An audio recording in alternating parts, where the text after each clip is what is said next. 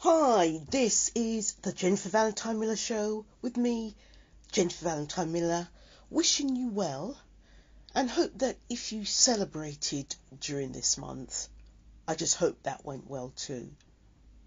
So as per usual, I roamed around on Sunday and during the week to hear messages that are important, not only because it's the month of love, but it's a month to reach out and provide support.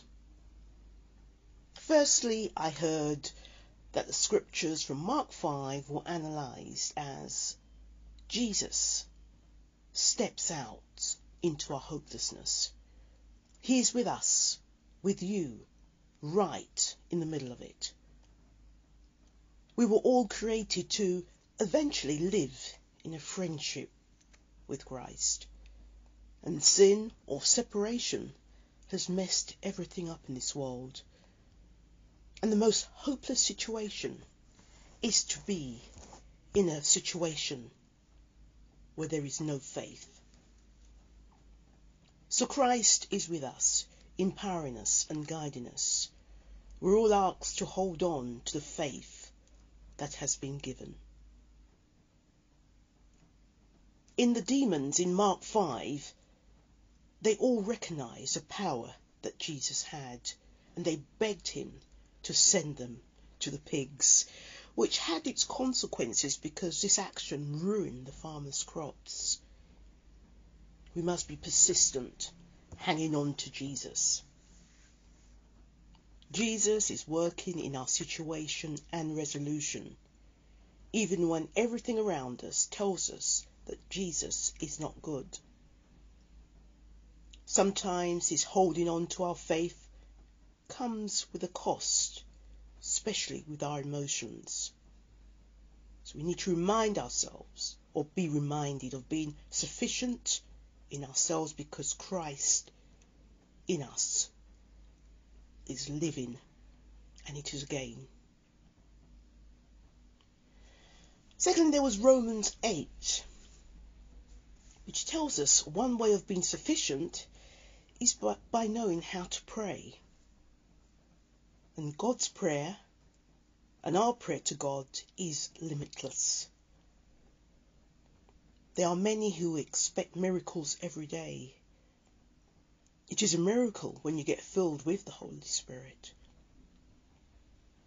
You are a miracle if you have been saved from the powers of darkness into the light of hope for our future.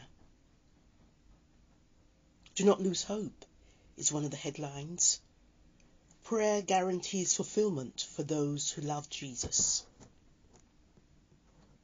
They will glorify because of their patience and the hope in God, which is steadfast and sure. So what can increase faith but the Word of God?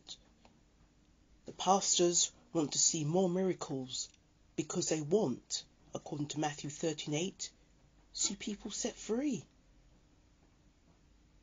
Romans 8 talks about God's limitless reach in prayer.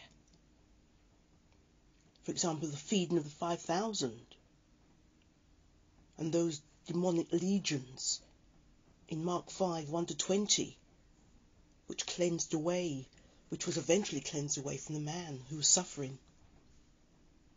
It is a miracle to pray in the Spirit. Jesus wants to work with my weaknesses and limitations. For those of us who might be ashamed of their income, which is limiting them, or a smaller property, which is limiting their ministry. Christ looks at the individual and intercedes on their behalf by partnering with us, especially those who are called to his purpose. We were lost, and now we were found. We were blind, and now we see by walking in faith. Christ is aware of our ignorance. Prayer is worship. as well, and not just reserved for the musicians and singers. That is what makes the body the temple of the Holy Spirit. God guarantees fulfillment for those who love him and for those who know it, because they will glorify in it.